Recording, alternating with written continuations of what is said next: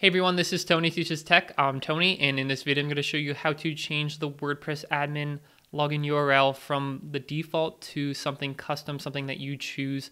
And the reason you want to do this is to just add an extra layer of security to your website so that people don't actually go to that URL and find your login page. So let's go ahead and get started with this here.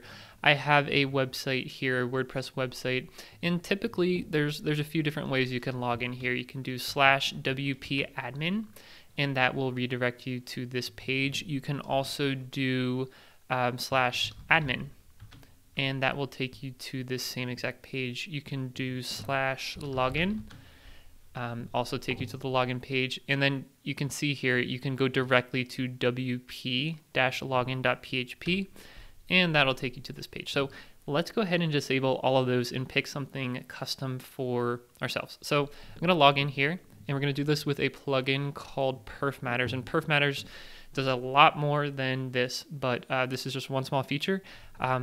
In here I have this plugin. Let me just show you the Perfmatters plugin. There it is. Let's open the settings for that. And as you can see, lots of features here, but the one we want to look at is the change login URL. So let's pick something. Let's say something like Tony-login. You can pick whatever you want. We'll save those changes. And now when we log out of our website, our admin dashboard, if we go just to the home page here, and let's try those same set of URLs. So if we go to /login, right, that is not going to work. If we go to /admin, that is not going to work.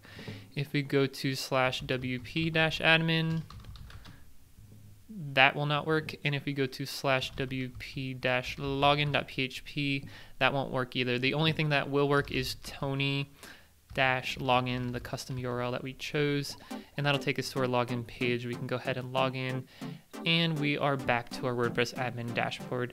Guys, if you have any questions about this, let me know in the comments below. I'll do my best to help you out. There is, like I said, a lot of other features for Perfmatters, which you should definitely check out, especially if you're interested in speeding up your WordPress website, make it load faster. So check some of those videos out over here. Thank you guys for watching. I'll see you in the next video.